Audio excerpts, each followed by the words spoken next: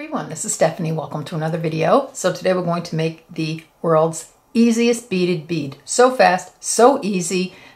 You probably have these beads in your stash. I know this time of year with the holidays coming up, sometimes I just want to put my really complicated projects aside and just make something really quick and easy, have it in my stash to use for later. That's what this is for. So I'll give you a look at it. So here's one, a little closer. Look at that. It's just a very, very easy bead. I've used some of the beads from the Royal Plumage collection by Eureka Crystal Beads. I had some left over. We did some really pretty pieces from that collection. I'll link those down below.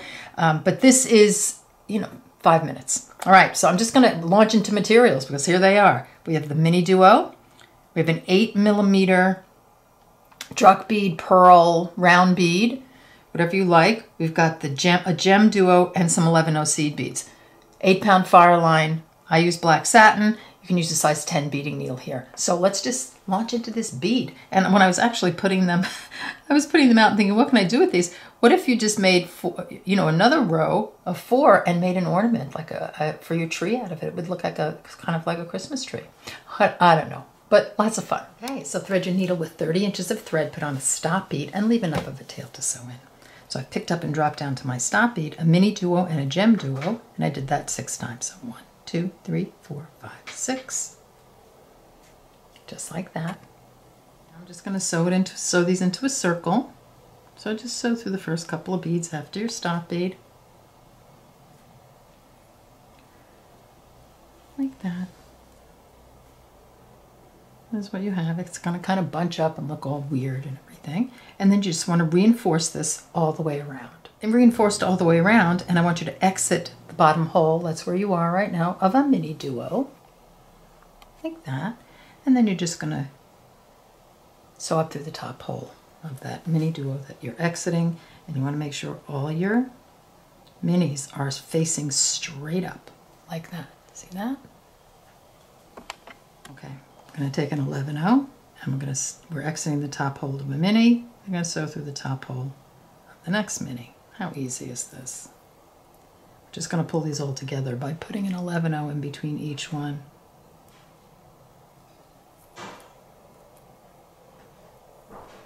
And it's a little clumsy at first, and it's going to kind of fall all over the place. But just all you need to do is just make sure you get an 11/0 in between each mini duo, and then meet me back. Coming to my last 11/0, so I'm just going to pop that on, and I'm going to sew through the next few beads, and just reinforce that as well. Okay, so this is where you are. I've reinforced this part, and I'm exiting the bottom hole of a mini. Sew through the top hole of that mini, the bottom hole of gem duo, and then the top hole of a gem duo. That's what I have. Okay, now that's cute, and we could actually play with that and make a bracelet or whatever. I just love it when you're making something and you just, like during the way, you can just go into a different direction. All right, so I'm just going to turn it this way. I'm on the back now, exiting the top hole of a gem duo. Got it, just going to put a mini duo in between each gem duo. Like that.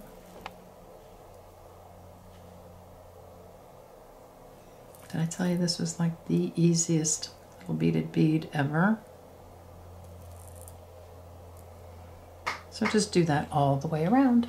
Okay, coming down to my last mini duo. I'm going to sew through the gem duo,